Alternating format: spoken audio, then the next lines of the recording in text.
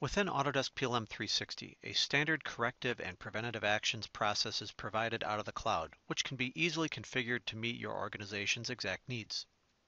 PLM 360 contains full traceability of CAPA processes to records and events that occur both before and after the CAPA. Corrective and preventative action records can be found off of the main menu under the Quality category here in Corrective and Preventative Actions, or CAPAs. Here inside of the CAPA workspace, we can certainly create our own by clicking on the plus sign up at the top. And here we can enter our title.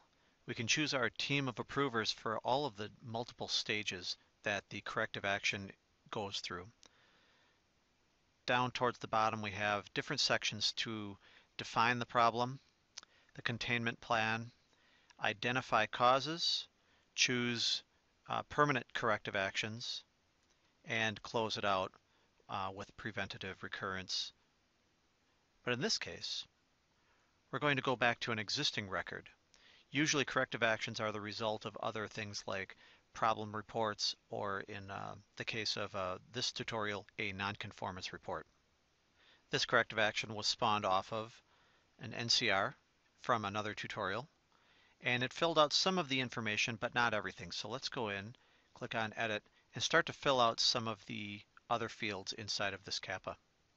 Under the Teams section, you're required to enter all of the different team members that you will use to define, contain, identify, and see this corrective action all the way through to closure.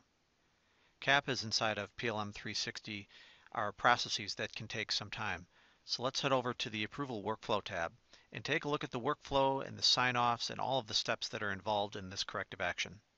PLM 360 has built-in tools and checks and balances that correlate with the workflow and the Details tab to ensure that all data is filled out properly before submitting to the next stage.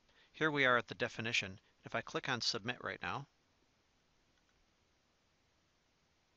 we see that PLM comes back and says that the problem statement and scope must be specified over under the Details tab before we can submit. So let's go do that. So meanwhile, back over under the Details tab, we've entered some data under the Define section for the overheating issue that we're finding. So we'll save this down, and now we should be able to proceed with our workflow. Over in the workflow, we can now move this forward and submit this to the Contain phase. Now we've seen within PLM 360 how changing workflow can automatically spawn and create records in other workspaces. Oftentimes, though, inside of PLM, you'll have the ability to, on your own, create another record. In this case, we can create a deviation and waiver request.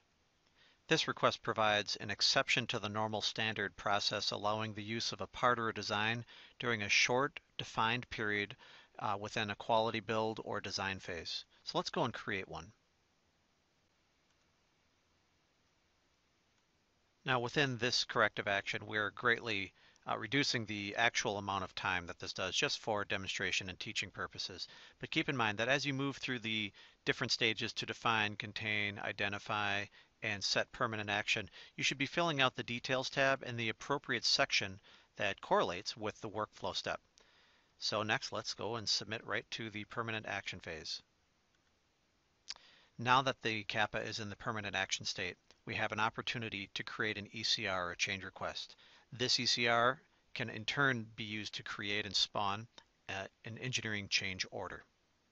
Next, within the implement state, we can implement and choose how we're going to validate that this corrective action or preventative action is actually going to take place.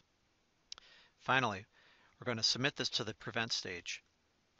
But when we submit, be sure that you have identified a prevention plan, otherwise it'll come back with a message to you that you should go over to the Details tab, fill out your plan for prevention before closing this out. Our final step inside of this CAPA is to close it out, and upon closeout, we can see that the state is set to close and now there is no more editing to be done. Let's take a look at the milestones now that we hit during this workflow. The Milestones tab shows us that all of the milestones were hit by their projected dates as we went through this very quick abbreviated workflow within this corrective action. Keep in mind that these milestones are created automatically and can be edited, removed, added to, and even shifted to meet your needs.